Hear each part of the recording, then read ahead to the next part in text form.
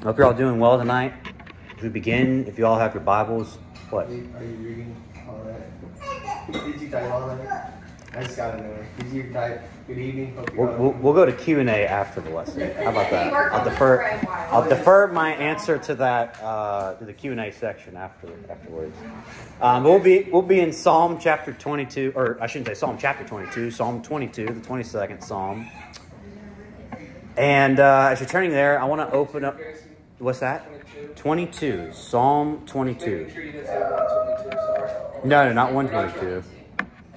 This is. Oh, okay.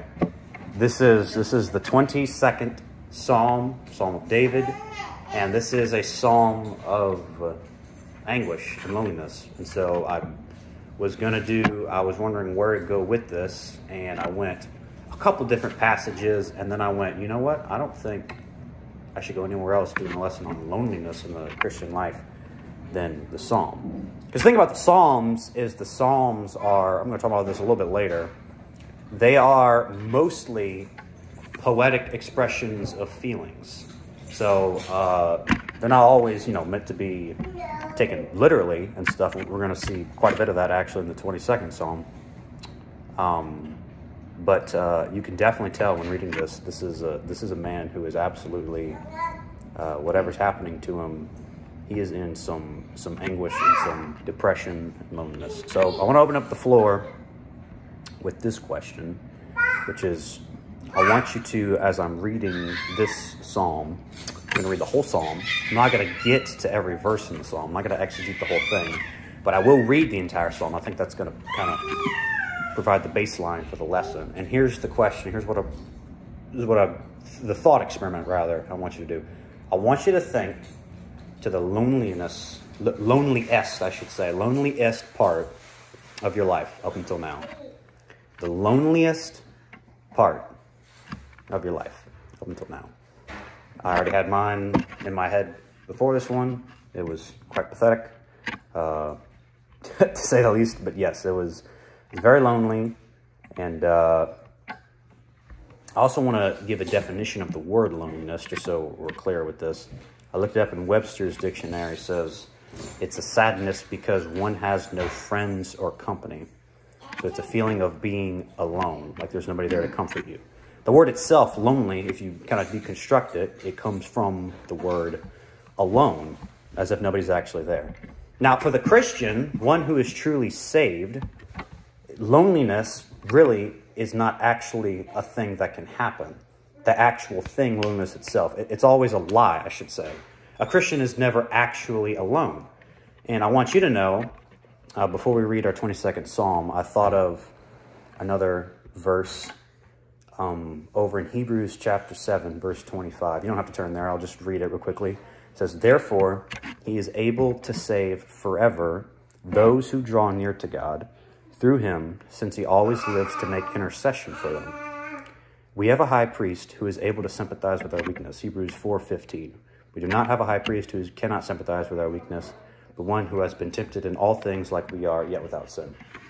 So that means, back in Hebrews chapter 7, that right now, if you are saved, if you are in Christ, if Christ has died for you, Christ is standing before the Father, or seated before the Father, I should say, and he is interceding for you, which is just another way of saying he's praying for you. And he's always there. Now, I love what that first section, I'm reading from the NASB. The ESV says he is able to save to the uttermost. That's just kind of a way of saying that his salvation, his atonement, is a perfect atonement. It completely saves you. So, without further ado, let's get into the psalm. You ready? Psalm 22. For the choir director upon Ajeleth Hashashar, a psalm of David. My God, why have you forsaken me? Far from my deliverance are the words of my groaning. O my God, I cry by day, but you do not answer, and by night, but I have no rest. Yet you are holy, O you who are enthroned upon the praises of Israel. In you our fathers trusted. They trusted, and you delivered them. To you they cried out, and were delivered. In you they trusted and were not disappointed. But I am a worm and not a man, a reproach of men and despised by the people. All who see me sneer at me, and they separate with the lip. They wag their heads, saying, Commit yourself to the Lord. Let him deliver him. Let him rescue him, because he delights in him. Yet you are he who brought me forth from thy womb. You made me trust when upon my mother's breasts. Upon you I was cast from birth. You have been my God from my mother's womb. Be not far from me, for trouble is near, for there is none to help. Many bulls have surrounded me. Strong bulls of Bashan have encircled me. They open wide their mouth at me, as a ravening and roaring lion. I am poured out like water, and all my bones are out of joint. My heart is like wax. It is melted within me. My strength is dried up like a potsherd, and my tongue cleaves to my jaws. And you lay me in the dust of death. For dogs have surrounded me. A band of evildoers have encompassed me. They pierce my hands and my feet. I can count all my bones. They look, they stare at me. They divide my garments among them, and for my clothing they cast lots. But you, O Lord, be not far off. O you, my help, hasten to my assistance. Deliver my soul from the sword, my only life from the power of the dog. Save me from the lion's mouth, from the horns of the wild oxen. You answer me. I will tell of your name to my brethren. In the midst of the assembly, I will praise you. You who fear the Lord, praise him. All you descendants of Jacob, glorify him and stand in awe of him, all you descendants of Israel. For he has not despised or abhorred the affliction of the afflicted, nor has he hidden his face from him. But when he cried to him for help, he heard. From you comes my praise in the great assembly. I shall pay my vows before those who fear him. The afflicted will eat and be satisfied. Those who seek him will praise the Lord. Let your hearts live forever. All the ends of the earth will remember and turn to the Lord, and the families of the nations will worship before you. For the kingdom is the Lord's, and he rules over the nations. All the prosperous of the earth will eat and worship. All those who go down to the dust will bow before him, even he who cannot keep his soul alive. Posterity will serve him. It will be told of the Lord to the coming generation. They will come and will declare his righteousness to a people who will be born, that he has performed it. This has been the reading of the Word of God. Let's go before the Lord in prayer. Lord Jesus, I don't know the circumstances of those in this room here. I don't know if some have come here feeling dreads of loneliness or wonders of joy or somewhere in between. I don't know. But I just want to pray for those who may not be in the best position, maybe hurting, maybe crying to you and feel like they haven't gotten a clear answer. You are the one true God who is able to sympathize with us, the one true God who is praying for us, who truly cares about us and loves us. And I praise you and give you thanks for that, Father. I pray this in Jesus' name. Amen. But throughout the psalm, it is not difficult to see that the psalmist is going through anguish. And the psalmist is identified as David, but like any true pastor, I will refer to him as the psalmist. He's going through quite a bit of anguish, and he starts out by asking a very interesting question. He says, my God, why have you forsaken me? Now, it's very important to note that the Psalms are full of poetic language and expressions of feelings that are not necessarily meant to be taken literally or woodenly, whatever you want to call that. I think the first part of this psalm is a good example of that, because the psalm is expressing how he feels. It is as though God has left him. His enemies have surrounded him, and they're mocking him in all these ways, and it feels as though he's been left alone. He's expressing himself in a passionate way, but I don't think the point to take away is that God has literally totally abandoned him and he's not there anymore.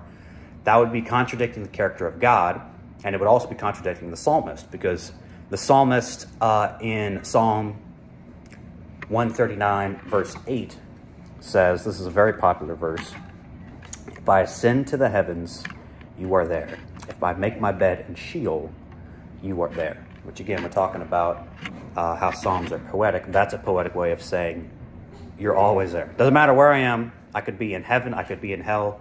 You are literally always there. In fact, just to put it in a bit of a more graphic way, we could reject the forgiveness of God and die in our sin and go to hell. And in a sense, we would still not completely escape the presence of God. Hell is a place for the ungodly where God's wrath is poured out. And so that, even though that's obviously his unpleasant presence, we still wouldn't escape his presence, even if we go down to the abyss. I heard somebody once say that even when we intentionally run away from the presence of God, since God is omnipresent, which means that he's everywhere all at once, we actually just end up running right towards him. And I'm always reminded of the prophet Jonah, who was called to go to Nineveh, but he fled to Tarshish, which, if you know your navigation, is in the complete opposite direction. And then the Lord sent a big fish to swallow him up and brought back Jonah where he was called to. Jonah could not flee as we cannot flee God. But, brothers and sisters, I hope that we don't be like Jonah and flee from the Almighty God. Fleeing from God is the most foolish thing that we can do as Christians. In one of the most compassionate calls from our Lord, he says in Matthew chapter 11, verse 28, he says, "Come to me, all who are weary and heavy laden, and I will give you rest. Take my yoke upon you and learn from me, for I am gentle and lowly, and humble in heart, and you will find rest for your souls. For my yoke is easy and my burden is light."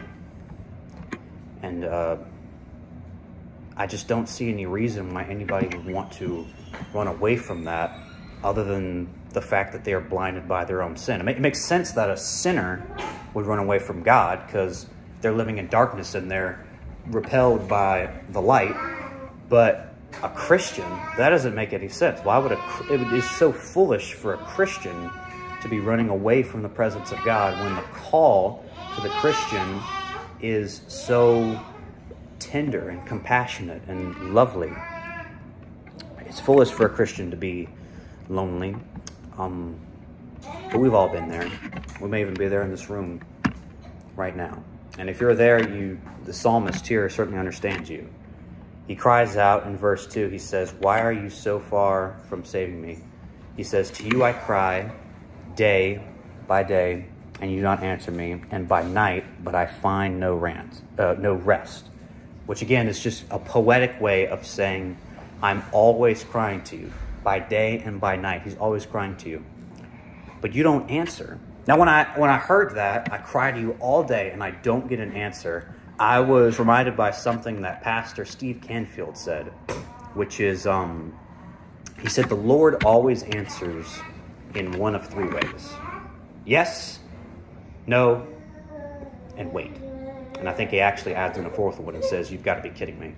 But seriously, yes, no, and wait. And so it's clear to me that the Lord, when he gives the third answer, when he gives a wait, that's not a non-answer, that's a wait. And we're just so impatient that we can't understand that. And we think that the Lord is not answering us. And so it's clear to me that the Lord did answer the psalmist's prayer, but he answered it with the third one. He said, "Wait, it's not my time to work yet. You're going to have to wait on me. You're going to have to be patient." Can I say something with that? Yeah, sure, go ahead. I think it's a possibility that well, not in the case of David specifically, but I feel like sometimes we hear a no from God, and it's, no, we won't hear, so it's, oh, God didn't answer our prayer. Yep. We almost overlook it. Yep, and that comes from a distrusting heart. Something happens in your life and it's not what you want, and you immediately think that the Lord is acting against you, when oftentimes the exact opposite is true. These things appear to us to be the wrong thing, appears to us to be a disaster, but the Lord is working something good out of it. So yeah, it's a very great point there, Colin. We're so impatient.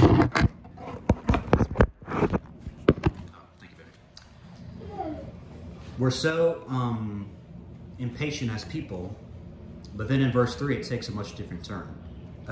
It goes from gloomy and woe is me to where our attitude should be in those times where our hearts are depressed and lonely, which is, of course, praise. He says in verse 3, "Yet you are holy, O you who are enthroned upon the praises of Israel.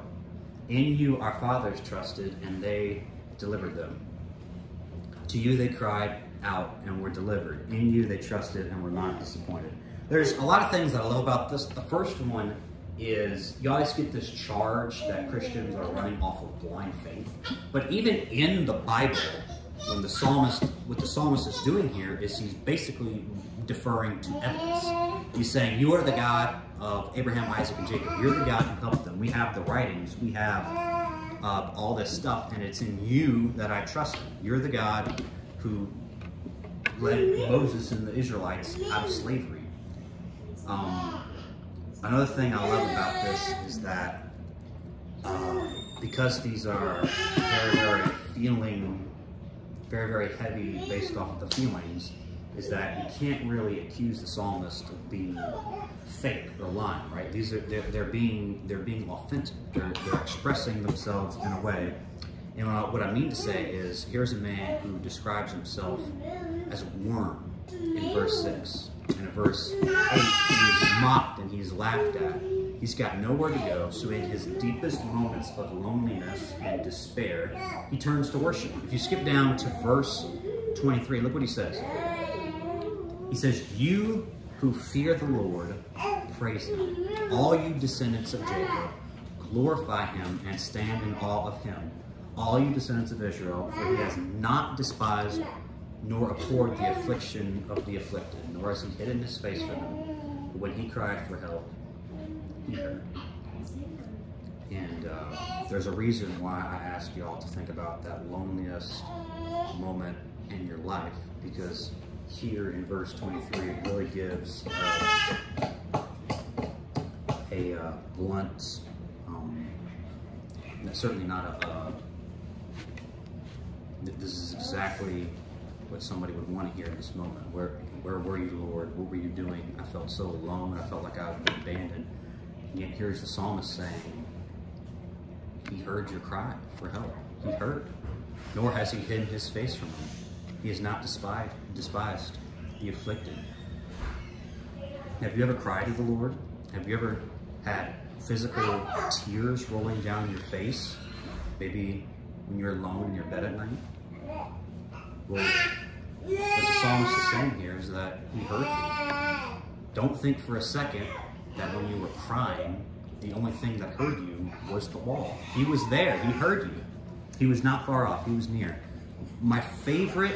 What's got to be my favorite story in the entire Bible is found in Isaiah chapter 38. You don't have to turn it down. I'll read it real quick. It's the story of Hezekiah. And King Hezekiah, who is...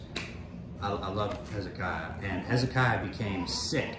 And the prophet Isaiah came to him and said, "Thus says the Lord, set your house in order, for you shall die and not live." That's all in verse 1. And then this is what it says in verse 2. This is, sometimes I'm shocked that this is even in the Bible. It says, "Then Hezekiah turned his face to the wall and prayed to the Lord and said, Remember now, O Lord, I beseech you, how I have walked before you in truth with a whole heart and have done what is good in your sight." Yes. "And Hezekiah wept bitterly."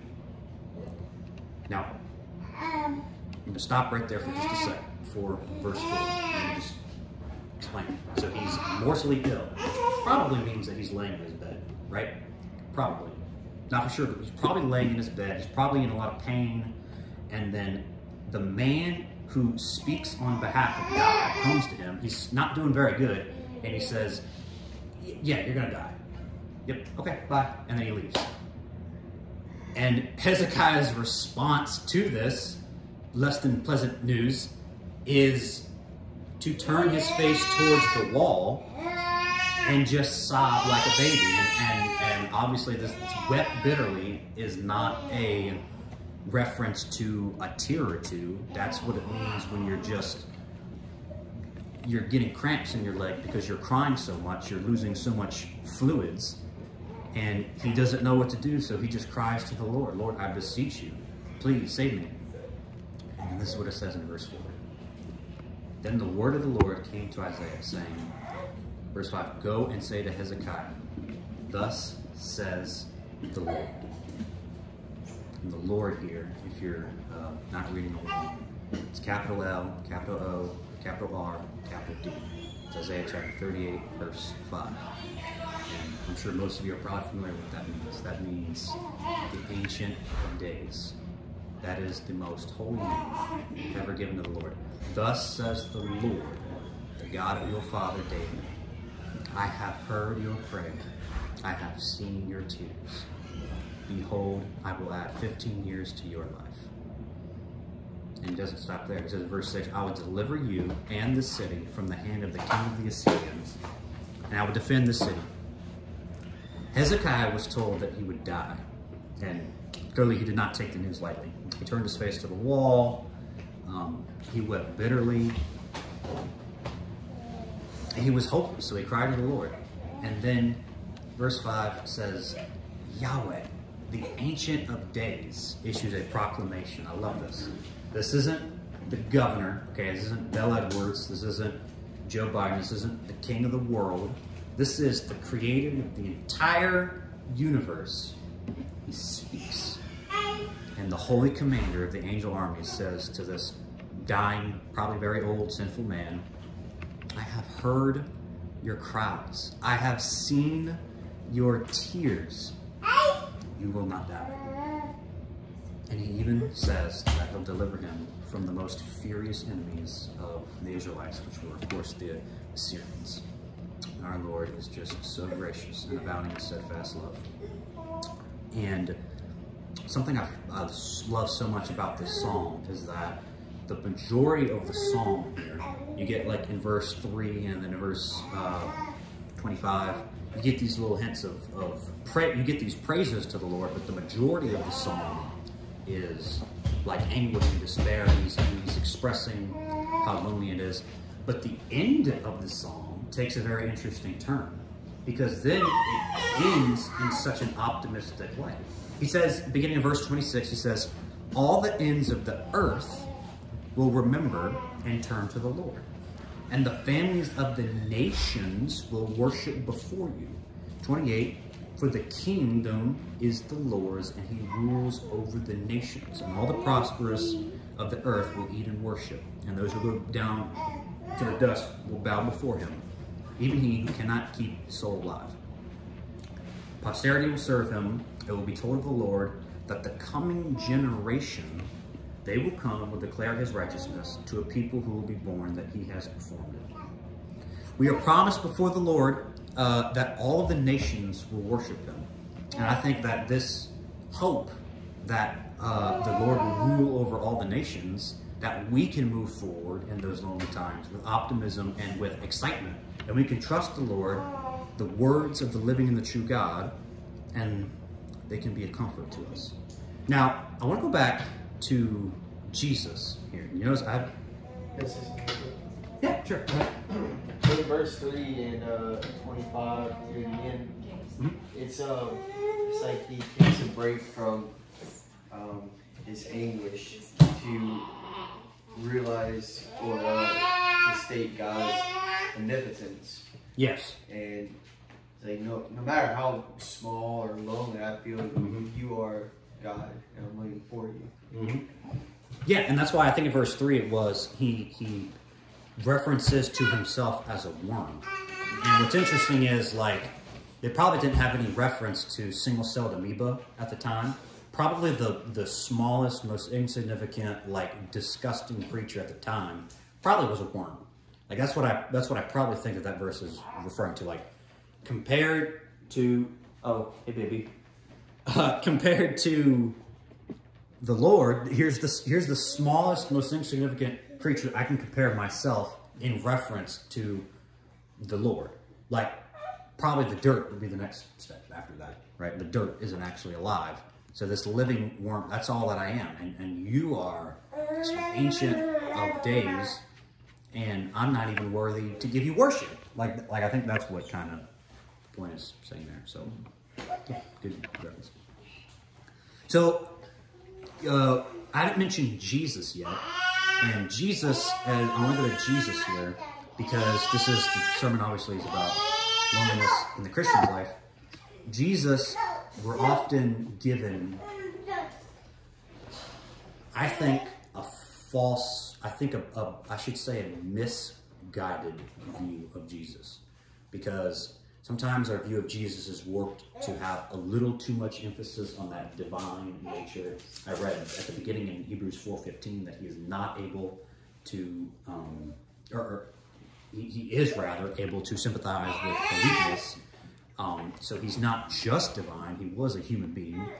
And then me and Alexa actually just watched Jesus Revolution the other day, and I think in that movie, it put way too much emphasis on that sort of meek and mild human, oh, please, use your free will to come to me. I promise it'll be, just give me a try, hippie Jesus, And obviously, it's important to have a balance, right? Because this was, in the early church, this was massive, right? What is our Christology? And then people like Athanasius were strongly defending. He was fully God and he was fully man. So what does it mean to be fully man?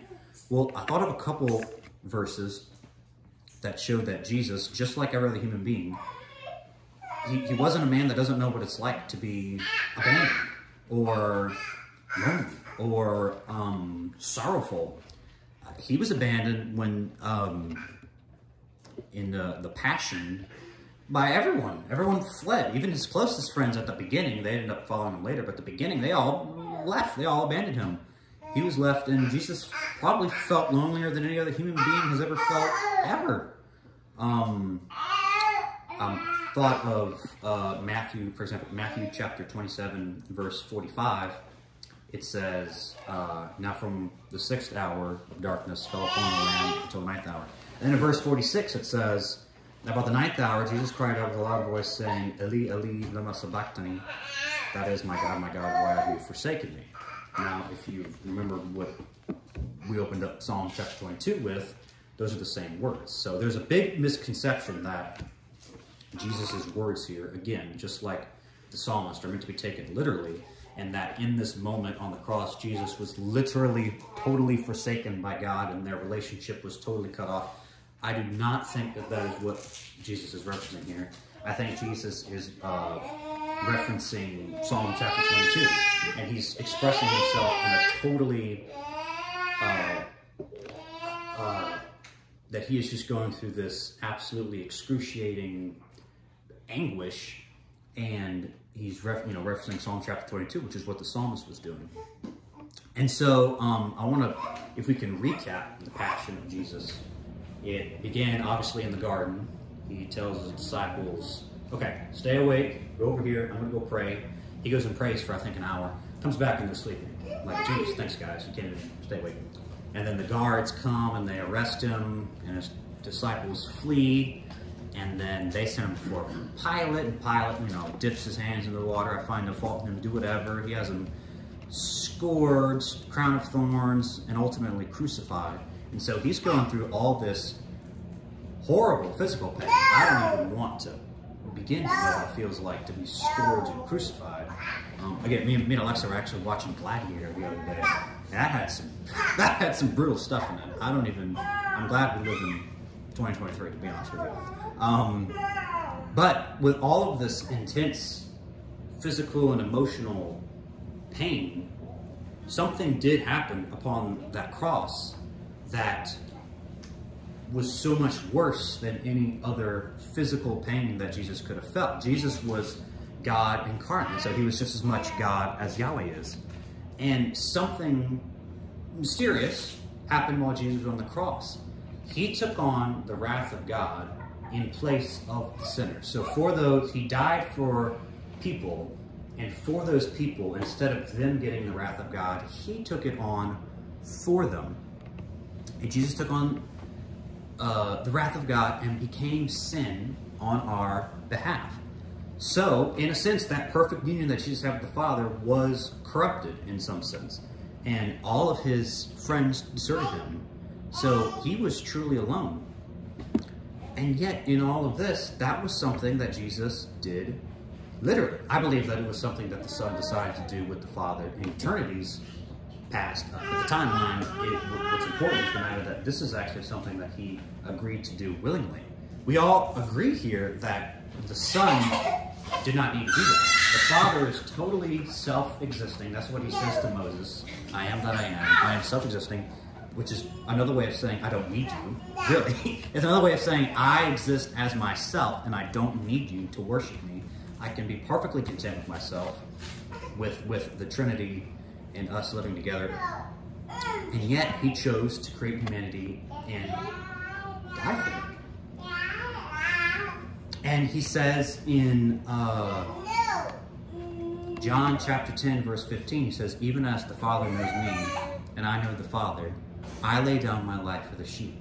And in verse 18 it says, no one takes it from me, but I lay it down of my own accord. I have authority to lay it down and authority to take it up again. This command I have received from my Father. And so, the beginning part of verse 18, no one takes it from me, but I lay it down of my own accord. That's a way of saying, this is Jesus directly here is saying, I chose to do this. I lay it down of my own accord.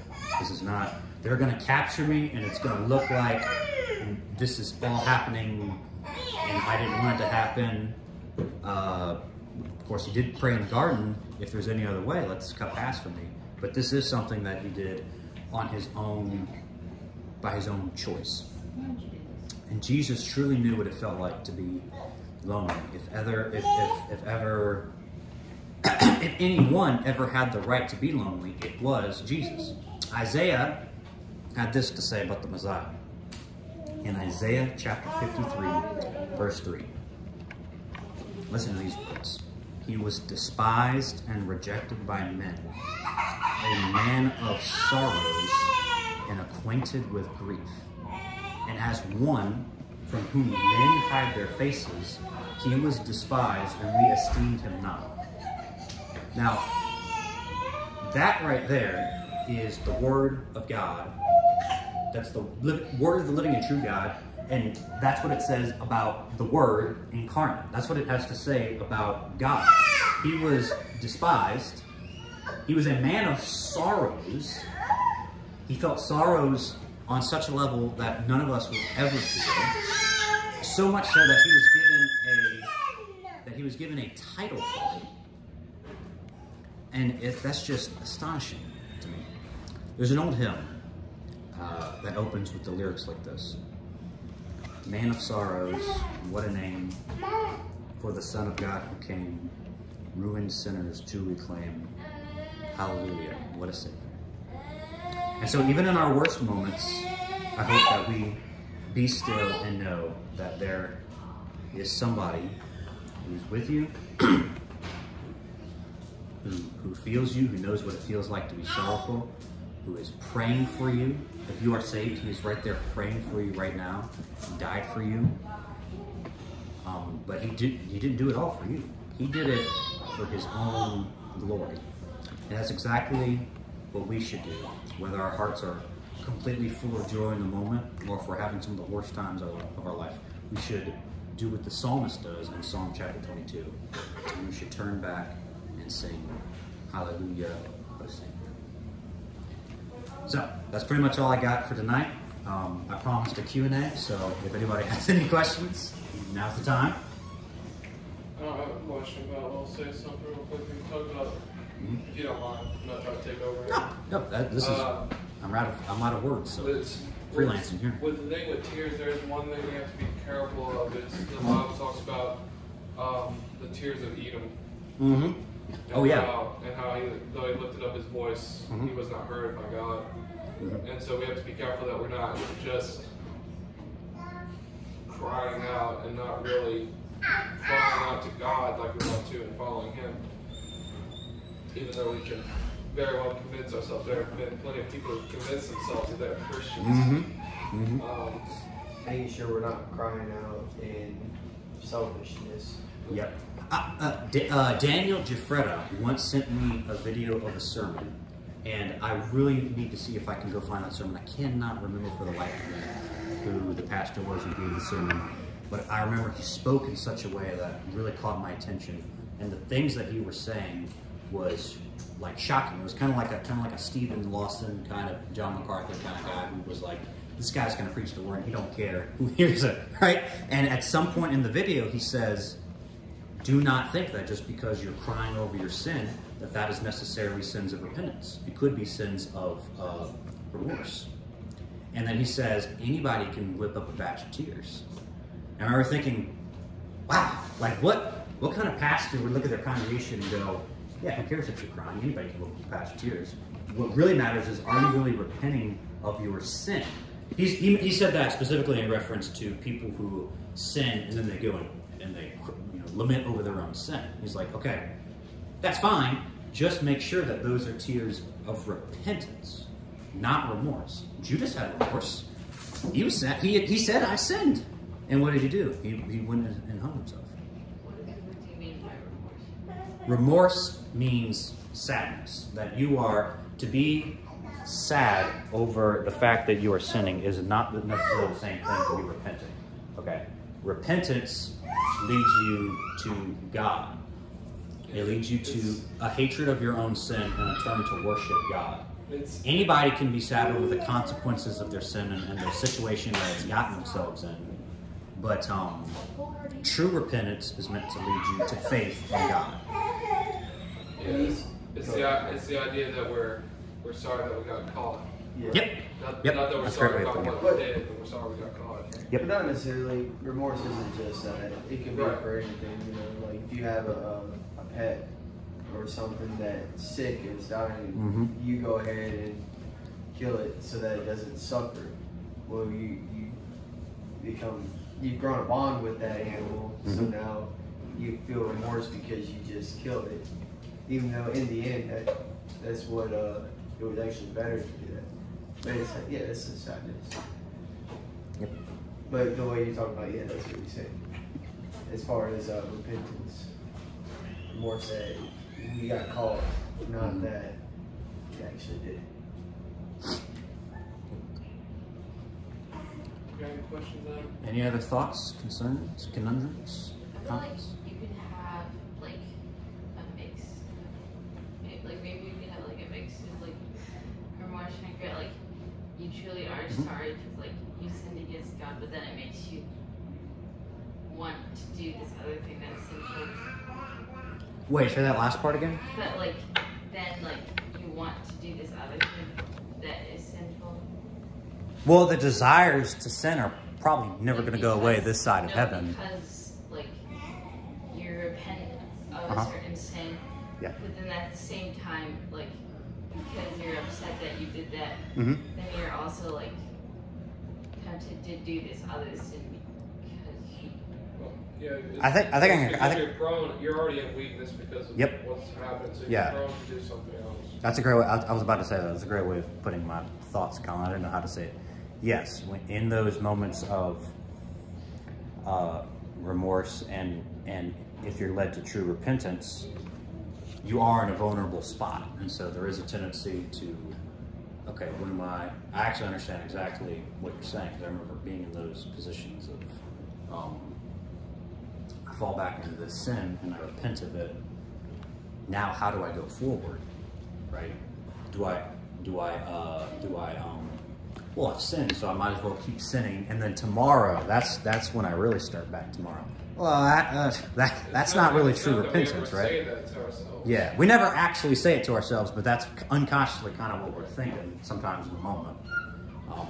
So, no, I get what you're saying. I'm definitely not trying to say that remorse in general is bad. I'm saying remorse purely for remorse sake, and thinking that just because we're sad we sin, that necessarily means that we've turned to God. It is not the sadness that turns us to God. It's the faith. It's the repentance. It's the hatred of our sin. It's the love of God. Those are all the things that really matter. Were you going to say something? Yeah, I was just going to add something to when you talk about loneliness. You kind of hinted at it earlier. The reason it's so important that we continue chasing Christ and being around, like doing stuff like this. The Bible says fellow Christians, is the devil wants you to feel lonely.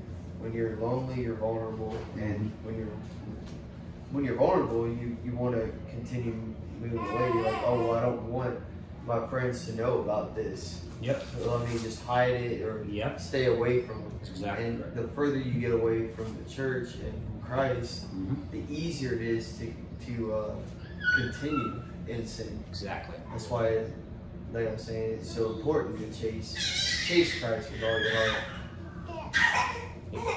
The way that Jim puts it is, Satan's main goal is to get you alone and beat the heck out of you, or beat the life out of you, or something like that. And that's obviously his main goal, is to get you alone. If you're surrounded by Christians, what's the devil going to do? Right? You've got these people to where if you fall, they're there right there to pick you back up. But if you're totally isolating yourself, which, let's be honest, if you're alone, it's because you're isolating yourself. It's not because other people are running away from you. We all live in Christian communities who love us. So if we are alone, it is because we're running away and isolating ourselves. And that is the exact position that Satan wants you to be in, alone. Not where a person, you're not in contact with people, you're not physically there next to people.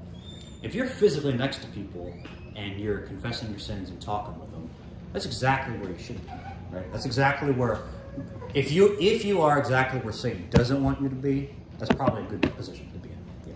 So. Well, that's where we have the warning: do not neglect the meeting of the body of Christ. Yep. It's not just about filling a Sunday school.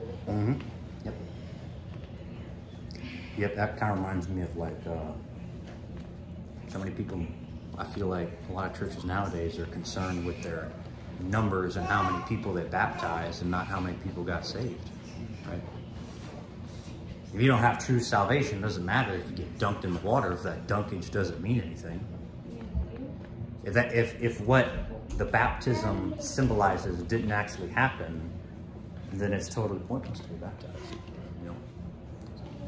Well, especially since it's a symbol and not some divine experience like people would have believed. Exactly. Same with the communion. Exactly. That's why Jesus Revolution was so, in my opinion, like, I know people who like are Christians, they loved it. They thought it was great. But me and probably him, I thought it was kind of disgusting. For one, they lied about the guy. He died of AIDS. So put that out there, he died of AIDS. to kind of interject here, because every time somebody brings it up, I have to interject this. So the movie painted Lonnie Frisbee in a very strong light. In reality, he was married to a woman and was involved in homosexual affairs before he got AIDS and died of AIDS. So not exactly a man I think we should be revering. But I don't think the movie's good in that way. And a lot of stuff they portray.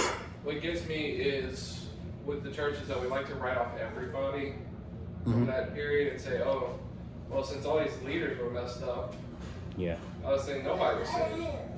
Well, that's impossible. Yeah, true.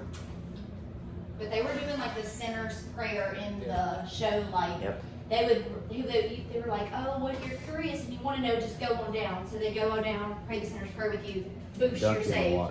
And that kind of goes back to what I was talking about earlier with particularly with altar calls, especially with baptism.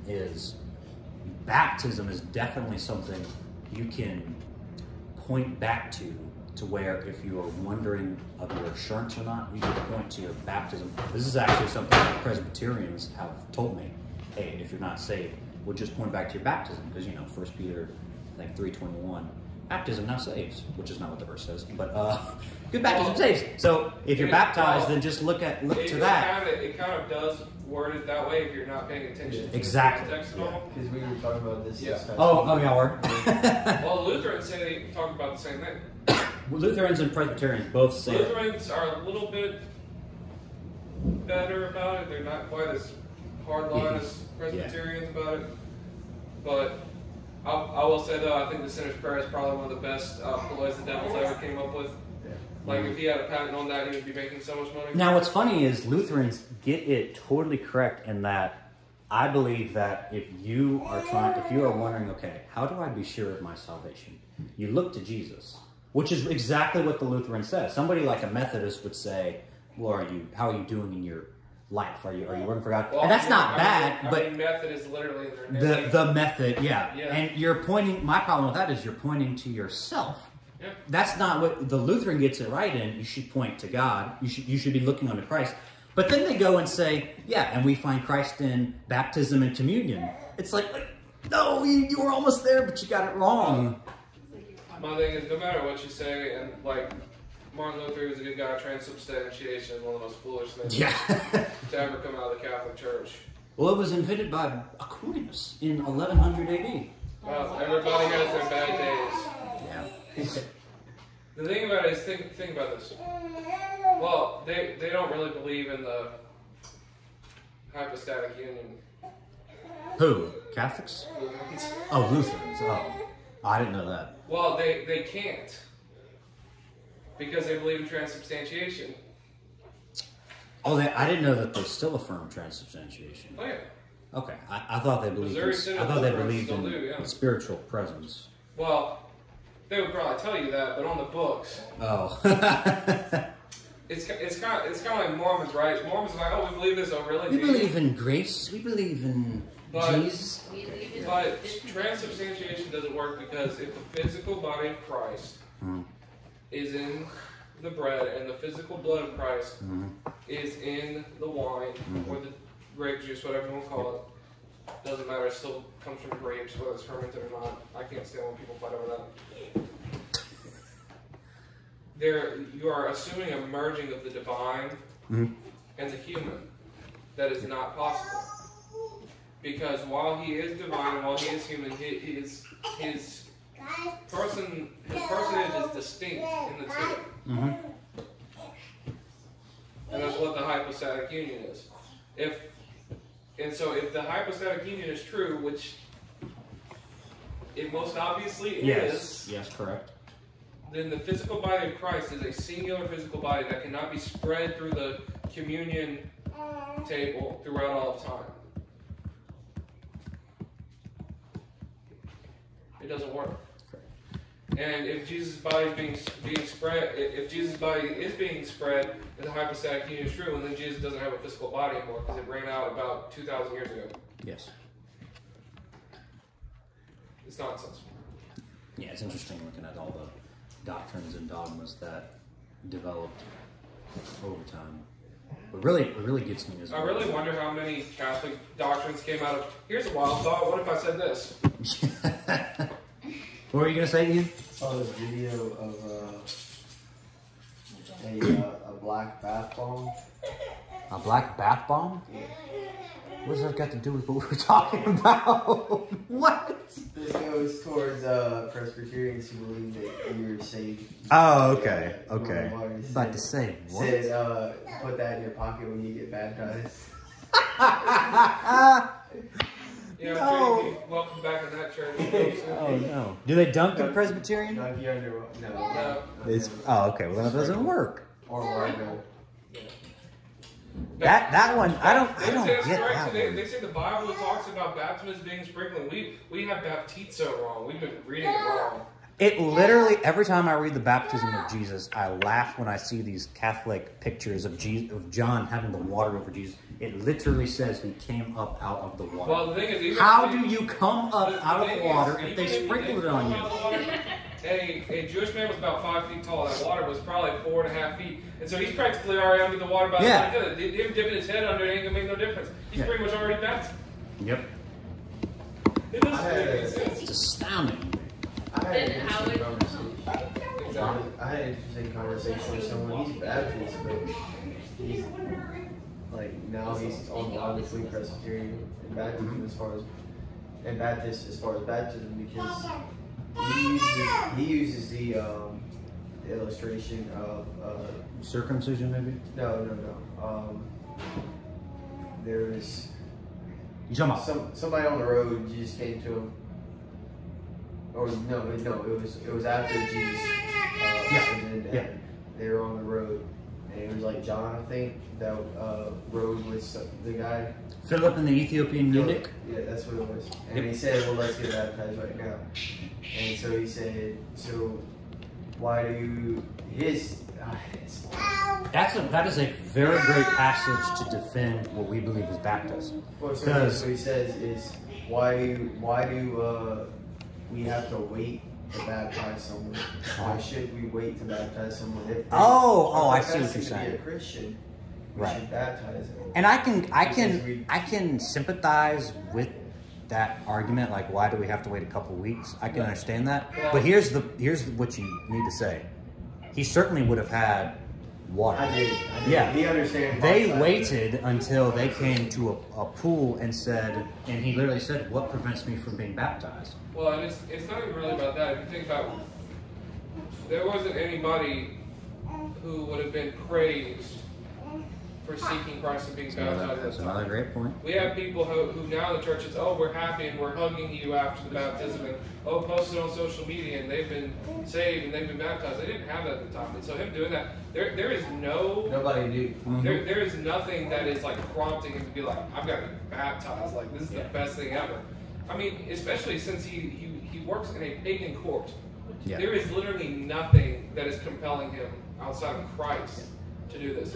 Whereas again, today it's Facebook, friends, living up to standards, culture, right? There are so many things entrenched in us that it's, no, you don't let the 5-year-old get baptized because you're telling them they're going to go to hell if they don't get baptized. So, like, yeah, of course they want to get Makes baptized. sense for them. Yeah. Let me go. Yeah. Do you want to die? No. Do you want to get baptized? Yeah. Not to mention it's water. You want to change your Well, gender, I- 5-year-old I- little child? That's why it makes me child baptism. Yeah, it's fine. I was saved at 8 years old. I didn't get baptized until I was 16. I waited way too long. I know that, but most 8-year-olds should not be baptized because most 8-year-olds Yes, vast majority anyway. are really just scared of hell, which they should They be, should be. They should be. but not to the extent that they get baptized over it. Yeah. But you know, there's different cases of people at the church I used to go to. We had a lady there who said she became a Christian at 4 years old, and she still walked with Christ her whole life. So whether she actually became a Christian then or sometime later down the road, I don't know. But Well, it also you can see depends. the profits of her faith. You know, so it's like, well, there's no doubt that she is a Christian now. It's just one. It is a question. Or like one of my friends like asked like a New Testament. She's like, well, I don't really have a testimony. I just always known that I'm a Christian. Well, I just and don't want to be like my cousin who got baptized. this is it's important to define our terms because we keep using the words "be saved," "we're a Christian." What we're referring to is a decision we've made to follow Christ.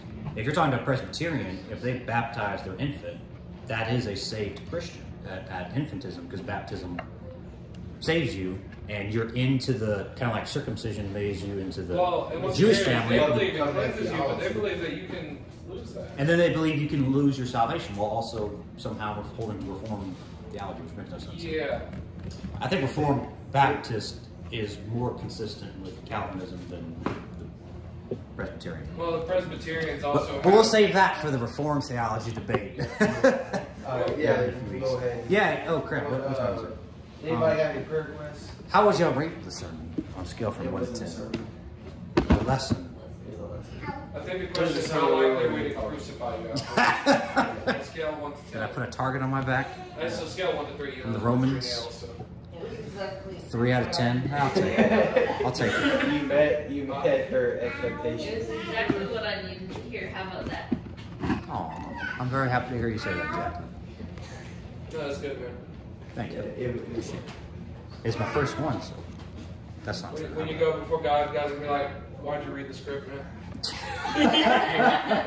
I went off a script a few times. Guys.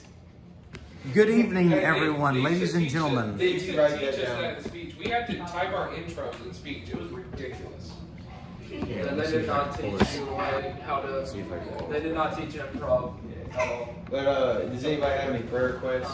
Be praying for me with school always. But also there's a young lady in my class